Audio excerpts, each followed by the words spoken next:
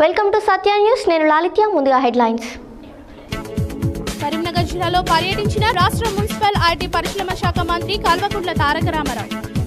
ఐటిపాముల గ్రామంలో 22 లక్షల రూపాయల వ్యయంతో నిర్మించనున్న రైతు వేదిక భవన నిర్మాణానికి శంకుస్థాపన చేసిన నగరికల్ ఎమ్మెల్యే చిరుమర్తి లింగయ్య. శ్రావణ మాస సందర్భంగా మాతా నిశాంబిక దేవాలయంలో ప్రత్యేక పూజలు. లబ్ధిదారులకు పాడి పైలట్ ప్రాజెక్టు కింద రుణాలు అందించాలన్న జిల్లా కలెక్టర్ టి వినయ కృష్ణారెడ్డి.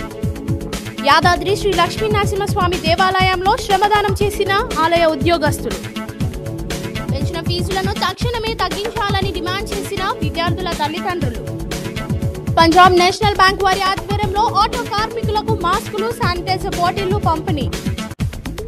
ఆగస్టు 5వ తేదీన అయోధ్యలో జరిగే రామ జన్మ భూమి పూజకు యాదాద్రి క్షేత్ర మట్టిని నూతన గోశాలోని శ్రీ స్వామివారి మట్టిని సేకరించిన విహెచ్పి నాయకులు. విద్యార్థులకు స్మార్ట్ మొబైల్ ఫోన్లను ప్రభుత్వమే ఉచితంగా ఇవ్వాలని డిమాండ్ చేసిన తెలంగాణ స్టూడెంట్ ఫెడరేషన్ రాష్ట్ర కార్యనిర్వాహక అధ్యక్షుడు బారి అశోక్ కుమార్.